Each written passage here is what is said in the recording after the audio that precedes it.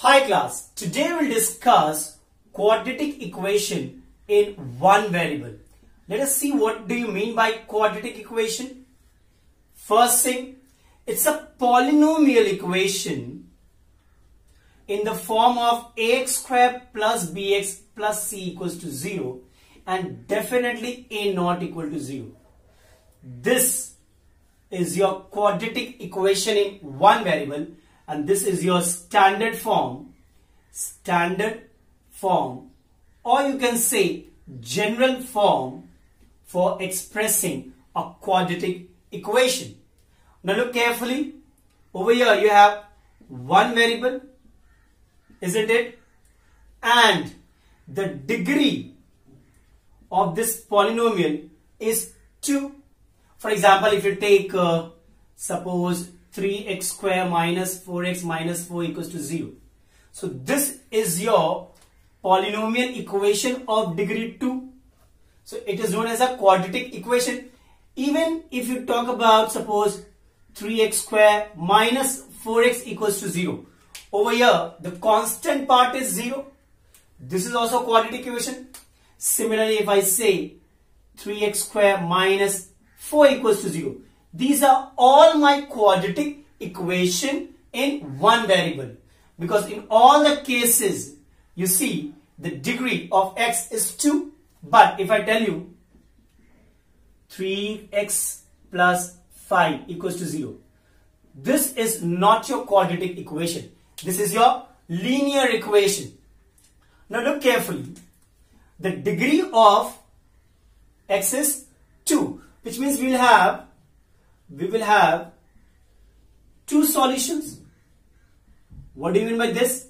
Which means there will be two values of x. There will be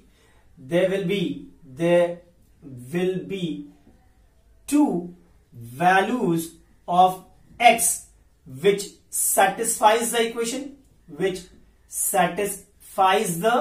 equation.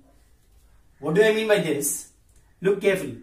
Suppose I take example x square minus 7x plus 12 equals to 0. Now this is a quadratic equation in one variable. Now put the value of x as 3 suppose. So x as 3. So what will we have? 3 square minus 7 into 3 plus 12, which is equal to 9 minus 21 plus 12, which is equal to 0. So x equals to 3. X equals to 3 is the solution, which is also known as the root of the equation.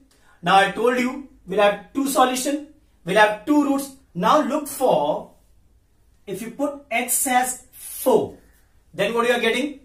4 square minus 7 multiplied by 4 plus 12, which is 16 minus 28 plus 12, which is equal to 28 minus 28, which is 0. Hence x equals to 4 is also the root. So there will be two roots of a quadratic equation. Both satisfies the equation. Now look at exercise 5.1 from M L AGGARWAL, which is based on these properties of quadratic equation. Look at exercise 5.1 from M L AGGARWAL. The first sum says, determine whether the given numbers are the root of the equation or not. Just substitute the root over here. If it is equal to 0, then they are the root. Look over here. First case, I'll put instead of x as 2. So 2 square minus 5 into 2 plus 6, which is equal to 4 minus 10 plus 6, which is equal to 0. Let us see the second case, minus 3. So we'll put minus 3 square minus 5 into minus 3 plus 6, which is equal to 9 plus 15 plus 6, which is not equal to 0, which means we can say 2 is the root, minus 3 is not the root of the equation. Am I clear? Now look at 3 part 2. If 2 by 3 is the solution of the equation this, find k. Very simple. Since this is the solution of this quadratic equation, we can instead of x put 2 by 3, because that is the root of the equation. Okay, So I'll write 7 2 by 3 whole square plus k multiplied by 2 by 3 minus 3 equals to 0. Now we'll solve this. This is 7 multiplied by this is 4 by 9 plus 2k by 3 minus 3 equals to 0, which is equal to 28 by 9 plus 2k by 3 minus 3 equals to 0, which is equal to, if I take LCM, that's 9. So 28 plus 6k minus 27 equals to 0, which means 6k plus 1 equals to 0. 9 multiplied by 0 gives you 0 only. So 6k equals to 1 minus 1, sorry. So k equals to minus 1 by 6. So your k is what? Minus 1 by 6. And that's the answer. Clear? Now look at 4 part 1. Same time. If root 2 is a root of the equation kx square plus root 2x minus 4 equals to 0, find k. Similarly, same way, instead of x, we'll substitute root 2 because root 2 is one of the root or the solution. So what I'll get?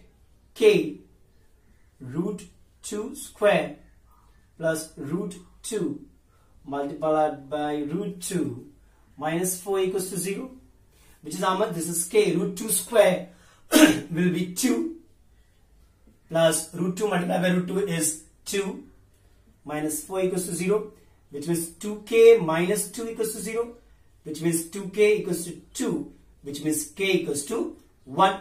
And that's my solution. K equals to 1. Now let us look at the next sum. Now look at sum number 4 part 2. If a is the root of the equation x square minus a plus b bracket x plus k equals to 0, find the value of k. Same manner. Instead of x, we'll put a because a is the root or the solution. So what will we get? See, a square minus a plus b, a plus k equals to 0. This is a square minus, this is a square minus ab when you open the bracket, plus k equals to 0. This cancels out, which means minus ab plus k equals to 0, which means k equals to ab. And that's my solution. Am I clear? Now look at sum number 5, which says if 2 by 3 and minus 3 are the roots of the equation px square plus 7x plus q equals to 0, find p and q. Very simple. There will be two cases. In the first case, see, your x is 2 by 3. This is the root. So instead of x, we'll put over here. So p 2 by 3 whole square plus 7 2 by 3 plus q equals to 0. So what are we getting? This is 4p by 9 plus 14 by 3 plus q equals to 0. Take 9 LCM. So this becomes 4p plus, this becomes 42 plus 9q equals to 0, which becomes 4p plus 42 plus 9q equals to 0. So 4p plus 9q equals to minus 42. That's my first equation. Am I clear? Now, in the second case, your x is minus 3. This is one of the root. So instead of x, we'll put minus 3. So p minus 3 whole square plus 7 minus 3 plus q equals to 0, which means 9p minus 21 plus q equals to 0, which means 9p plus q equals to 21. This is your second equation. Now very simple. Look over here. What I'll do, I'll try to eliminate q.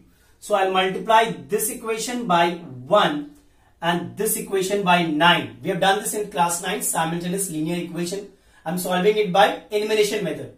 So when you multiply this by 1, you get 4p plus 9q equals to minus 42.